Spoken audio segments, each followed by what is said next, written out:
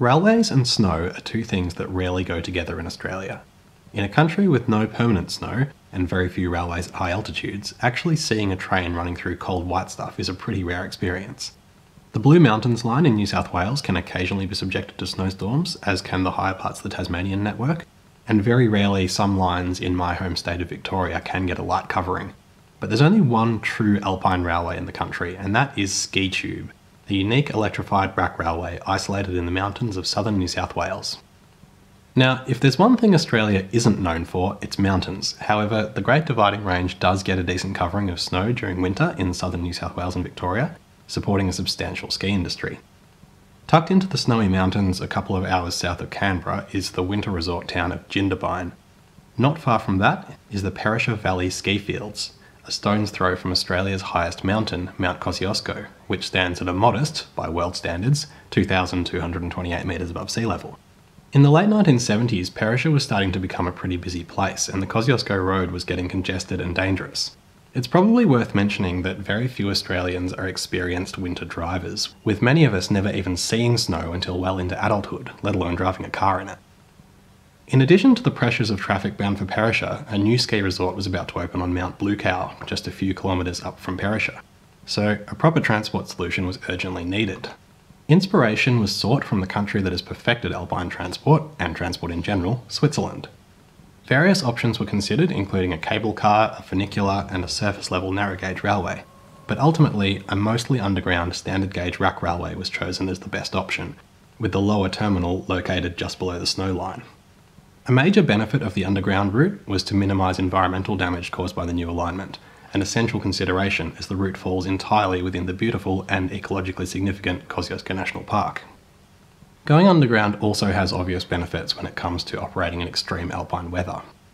The railway opened in two stages in 1987 and 88, becoming Australia's first entirely rack-equipped railway, although two other railways had historically existed in the country using a rack for part of their length, those being the Mount Morgan line in Queensland and the Mount Lyell line in Tasmania, the latter of which has since been restored to operation as the West Coast Wilderness Railway, so you can still ride it today.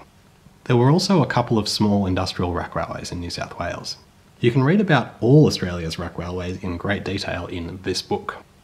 The line was electrified at 1500 volts DC, making it the same voltage and gauge as the Sydney suburban network, although that's where the similarities end. The line begins at Bullock's Flat, about 20 kilometres along the Alpine Way from Jindabyne and 1,132 metres above sea level. Shortly after departure, trains cross the Thredbo River on a low bridge before getting stuck into the steep 1 in 8 gradient, that's 12.5%, which is maintained all the way up to Perisher Valley. The line crosses a substantial curved viaduct, then continues to climb to a short crossing loop known as Loop A.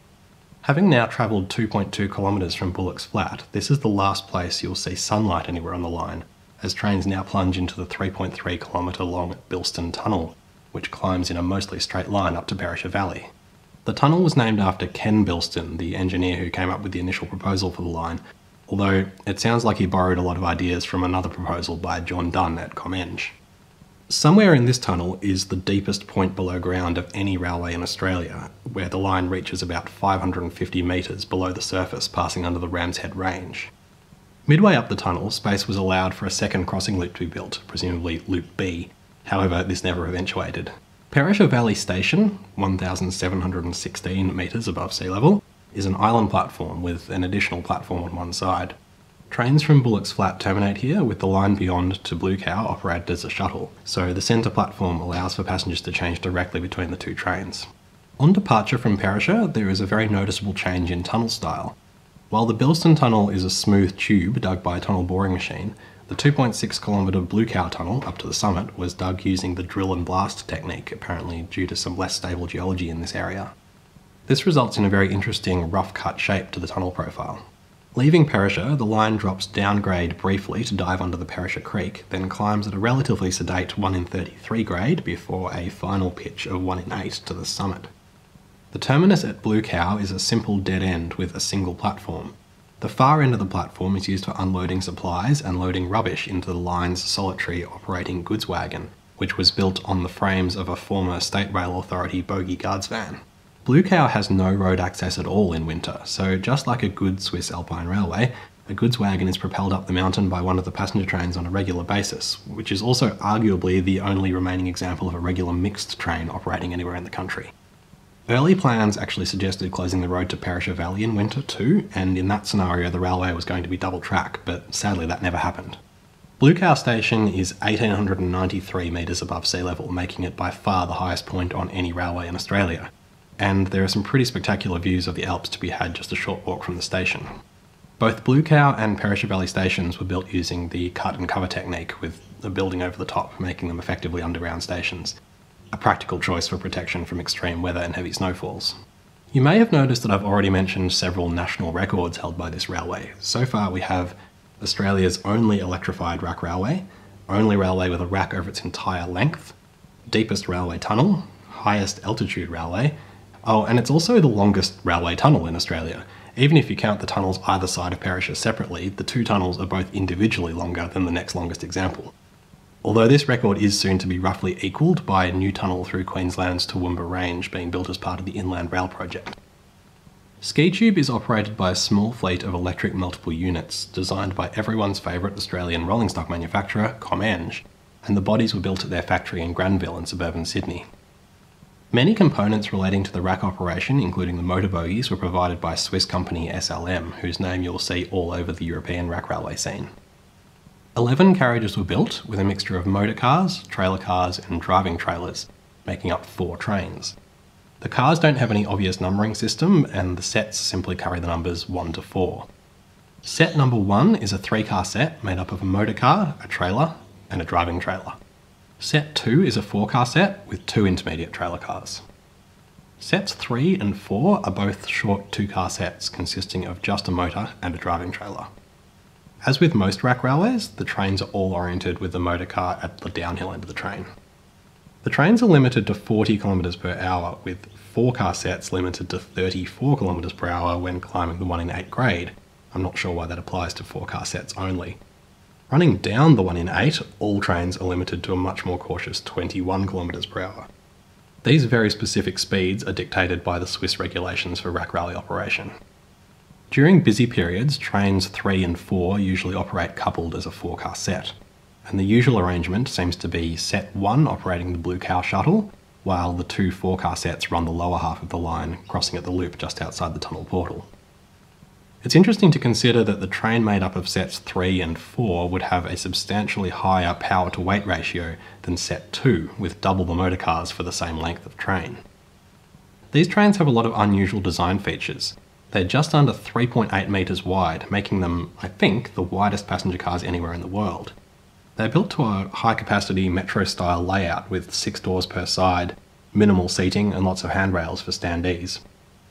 There is no carpet or upholstery of any kind, which is necessary as the car interiors get very wet from all the snow melt running off people's clothing and equipment, and you can see the same thing at the stations.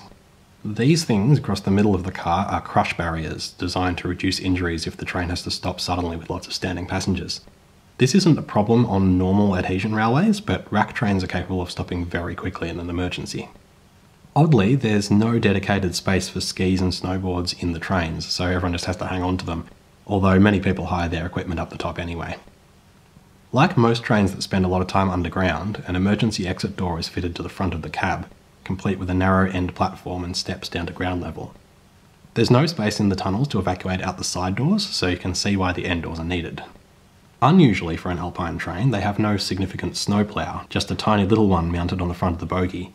Obviously the snow never gets particularly deep on the above ground section of the line. The driver sits on the right, which is a strange choice given left-hand drive is standard on the main New South Wales rail network. You might think this is part of the Swiss design influence, but no, trains in Switzerland are also usually driven from the left.